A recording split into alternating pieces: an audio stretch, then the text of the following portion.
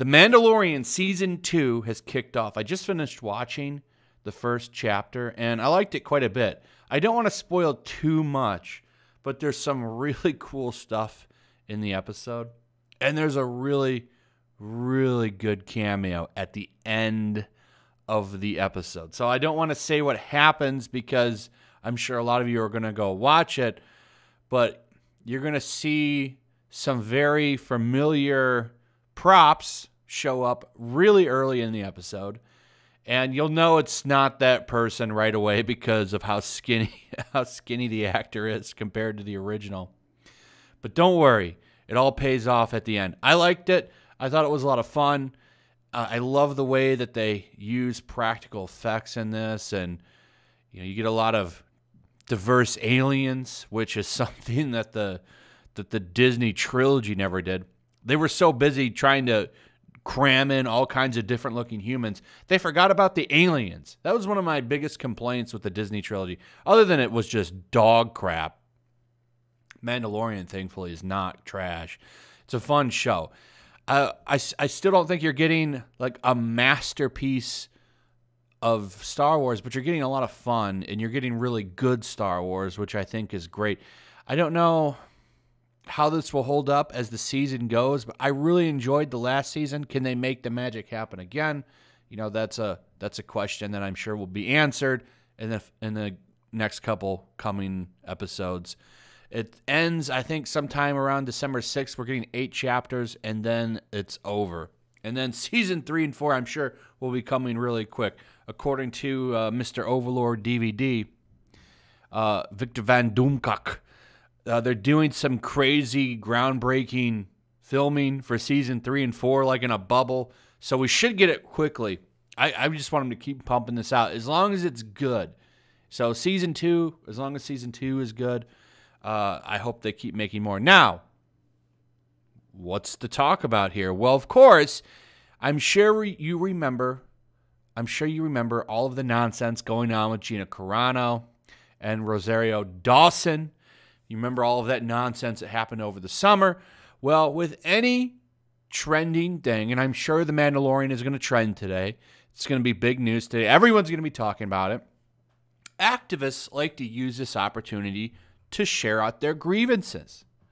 And sure enough, yesterday, on the 29th of October, an article dropped. Now, this was done for a purpose. This is before this person even watched the first episode of Season 2, The Mandalorian. They did this before it even dropped. They did that for a reason, so this would show up and people would come see it. Now, what's going on here? Why is this person upset? Why are they angry with The Mandalorian? Well, you guessed it, representation for sure. You need more of it. You need more of it. And they're not happy that there's not enough. They would go on to praise Star Trek Discovery. Yes, that show that is absolute dog shit. Star Trek Discovery sucks. That show is terrible. Right at the end, watch, before we get into the good stuff. They go on to talk about how, well, it's got more representation. You got a non-binary character. Like, that makes the story better. Okay? That's all shoehorned into this show, too, by the way. This show's Star Trek, they should call it Star Trek Identity Politics, is what they should call it instead of Discovery. Man, going off a little bit of The Mandalorian here, we're going to shelve that for a second. Discovery sucks. And the thing about Discovery is you could have just ignored it because it was originally like just a crappy prequel.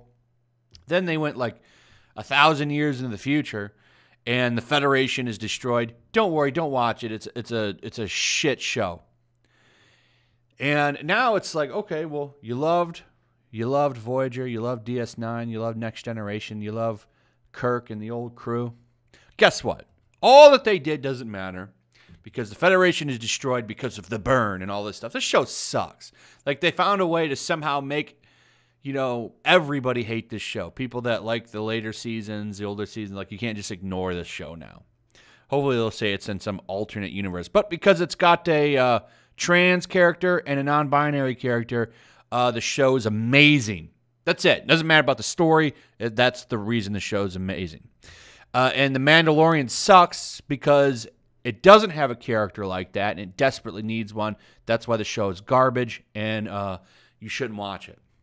But the reason this article even gets written is because of Gina Carano, who never said she hated anybody, never said anything istophobic.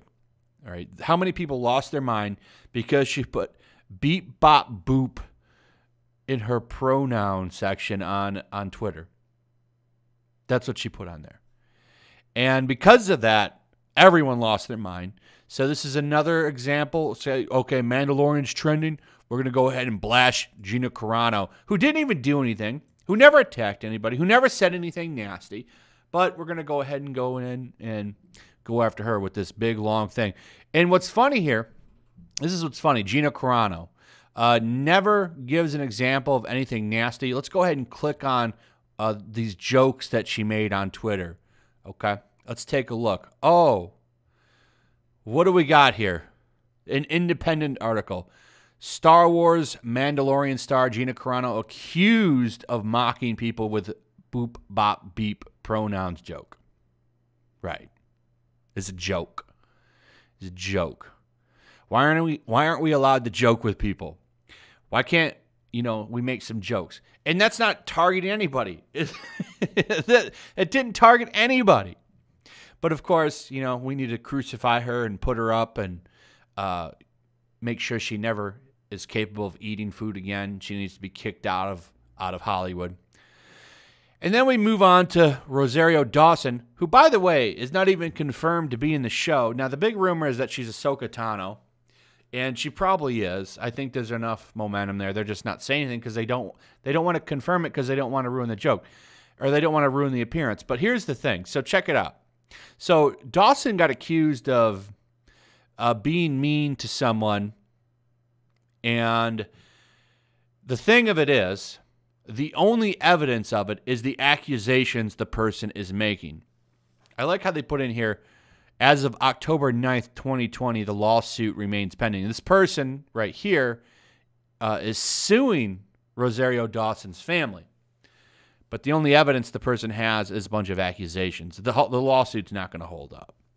It's going to get destroyed simply because it's nothing but accusations, as far as I've seen. I've looked into it a little bit.